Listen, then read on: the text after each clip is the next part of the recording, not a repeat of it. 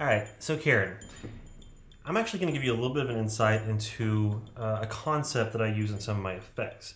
Basically, certain decisions that people make, things that they choose, can tell a lot about them and their personality. For instance, what is your favorite suit? Hearts. Hearts. See, now that tells me that you're very empathetic, that you're a very loving person, right?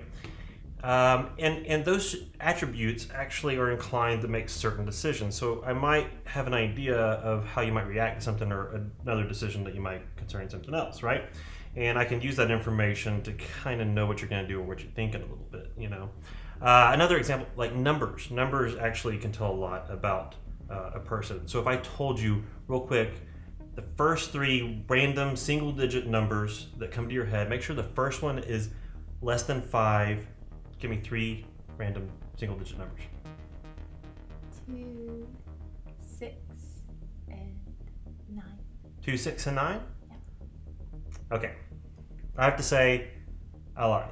I'm not reading anything about you from these answers. But what I am doing is tapping into your intuition. You see, intuition is a very powerful thing, and it can reveal things to us that we wouldn't otherwise know. For instance, I brought out these cards before you made your selection.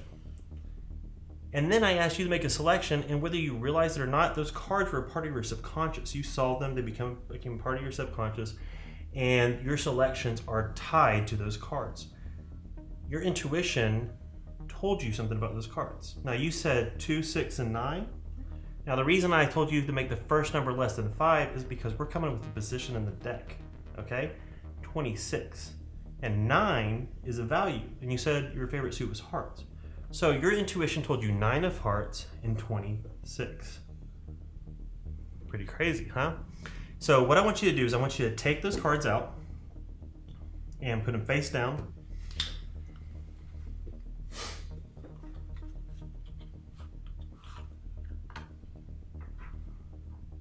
Very good. And I want you to count off 26 cards.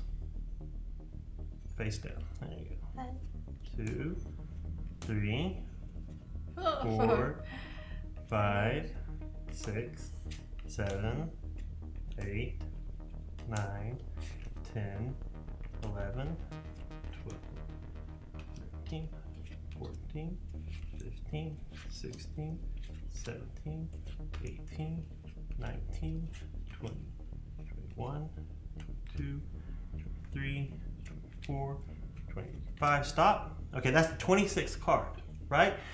So your intuition chose 26 and the 9 of hearts. Turn over that card. 9 of hearts. Pretty impressive. And the crazy thing is, Karen, I mean, you know, you could have chosen any number of cards at any position, right? And if you had tried to do it yourself, consciously, it wouldn't have worked. But your intuition, not thinking about it, just letting it kind of work, you know, and kind of work on what is in its surroundings, is what made the magic happen.